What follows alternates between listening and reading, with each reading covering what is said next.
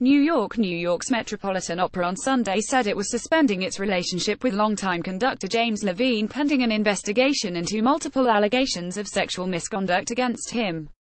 Mr. Levine will not be involved in any Met activities, including conducting scheduled performances at the Met this season, the Met said in a statement issued Sunday night. The Met also said it has appointed Robert J. Cleary, a former U.S. attorney and the current head of the investigations practice at the Proskauer Rose law firm, to lead the investigation. The statement said that the misconduct took place from the 1960s to the 1980s, including the earlier part of his conducting career at the Met. The full statement was posted on Facebook. "We are suspending our relationship with James Levine, pending an investigation, following multiple allegations of sexual," posted by the Metropolitan Opera on Sunday, December 3, 2017. The move to suspend Levine came a day after the New York Post first reported that one of Levine's accusers claimed he had sexual contact with Levine as a teenager.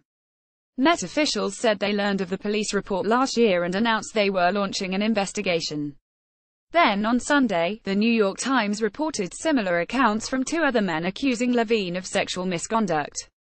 One of Levine's accusers, Ashik Pai, also spoke to the Associated Press in recent weeks but declined to tell you his story on the record at the time.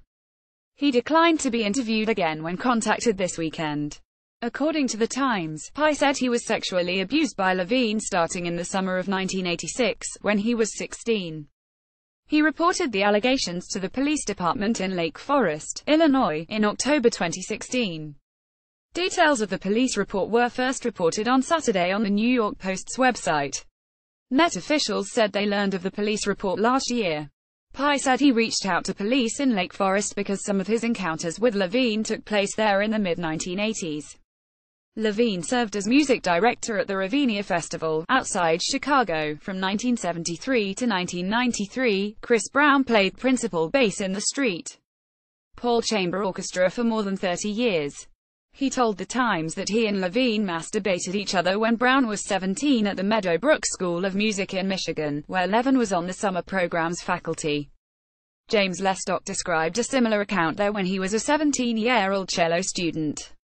Based on these new reports, the Met has made the decision to act now, while we await the results of the investigation, said Peter Gelb, Met general manager. "This is a tragedy for anyone whose life has been affected." An email to Levine's manager seeking comment on the accusations was not immediately returned. Met officials said in an earlier statement that Levine has denied the charges. Saturday afternoon, Levine conducted a performance of Verdi's Requiem that was broadcast on radio worldwide. It was expected to be his last appearance at the Met for at least the rest of this year and possibly the foreseeable future. Levine was scheduled to conduct a New Year's Eve gala performance of Tosca. Months after the Met acknowledged learning of the sex allegations in the Illinois police report, the opera company honored Levine with the title of Music Director Emeritus. The Associated Press does not generally name alleged victims of sexual abuse unless they come forward with their allegations. In this case, the three alleged victims agreed to have their names published in the Times. The accusations against Levine, among the most prominent classical music conductors in the world, are the latest in a of sexual misconduct charges involving high-profile men in entertainment and the media that have rocked the nation since accusations against film mogul Harvey Weinstein were reported in October.